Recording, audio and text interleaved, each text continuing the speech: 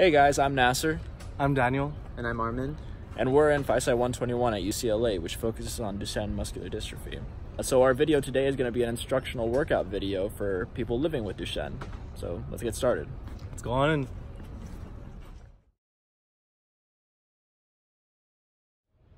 Even though the diaphragm is one of the most important muscles in your body, it's really easy for it to get forgotten at the gym because there's not necessarily workouts for it. So today we're going to start with some mindful breathing to help expand your lung capacity and maintain your diaphragm health. The first thing you're going to do is lie down on a mat, ideally with a pillow under your head. You're going to put one hand on your upper rib cage and one hand right below your rib cage up against your diaphragm. You should be able to feel it as you feel your abdominals as well. So you can start with one deep breath in through your nose and then do a slow but forceful exhale through your mouth. And as you exhale through your mouth, try to contract your abdominals and diaphragm to really engage them as you slowly exhale. So let me demonstrate one.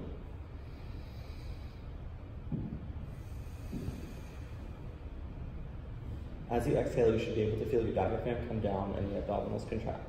Aim to do this exercise about 5 minutes, 2 to 3 times per day. As always, if you feel any pain or you feel uncomfortable, stop the exercise. One of the main symptoms of DMD are muscle contractures caused by decreasing usage of the muscle due to weakness over time. That decreased usage eventually leads to tightening of the muscles and tendons, which leads to their uselessness. So that's why stretching is the most important of physical therapies. Alright, so I'm playing the physical therapist, and our friend here is the patient. We'll do a 90-90 stretch right now. So I'll bring this guy's knee up to 90 degrees, hip 90 degrees. I'll slowly bring his leg up so you can feel a stretch on his hamstring. Alright. So this will be an Achilles tendon stretch.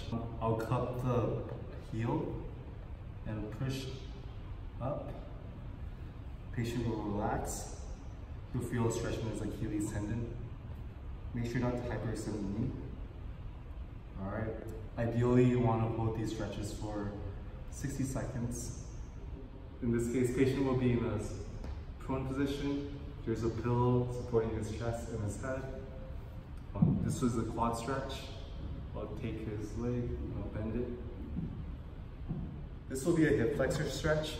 Go ahead and curl your patient's leg, grab his knee, push down on his hip, bring his knee up. Notice that he's hyperextending his hip. So this will be a wrist flexor stretch. I'm going to grab the patient's arm, push down on his hand. So notice I'm stretching the wrist flexors.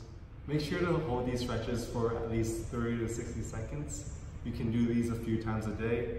We want to maintain ambulation for as long as we can, ability to use our wrists, our legs, so don't forget to stretch.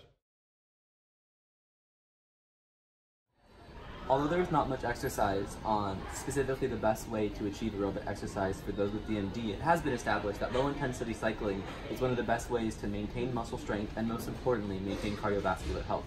Our favorite way for low-intensity exercise is cycling. You can either use assistive cycling machines that will help you pedal, or ones that are powered just by you. You can cycle using your arms, like this machine, and you should also cycle with your legs. Those with DMD can still train for strength, but they must keep some things in mind. The most important thing is to never do eccentric contractions. Eccentric contractions are when the muscle is contracted but it's actually lengthening.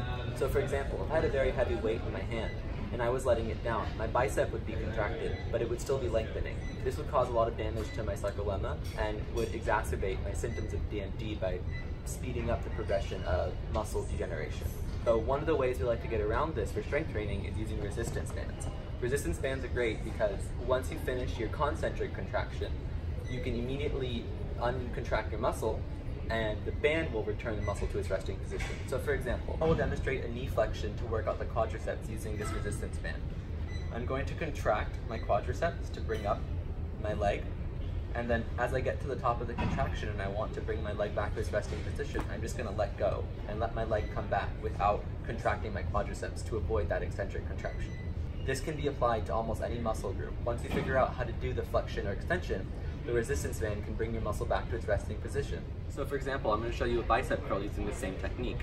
I'm going to bring my bicep up, or bring my arm up and contract my bicep and perform the exercise. And once I get to the top of the exercise and I want to come back to resting position, I'm just going to let go and let the band take me back.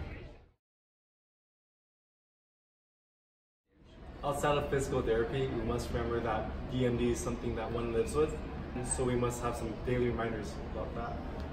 One thing to remember is to sit up straight, engage your back muscles, don't slouch. Another thing to remember is if you're just sitting around, you can move your joints around, your wrists, all your ankles to maintain joint health.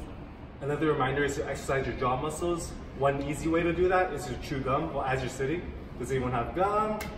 Gum! Could use this.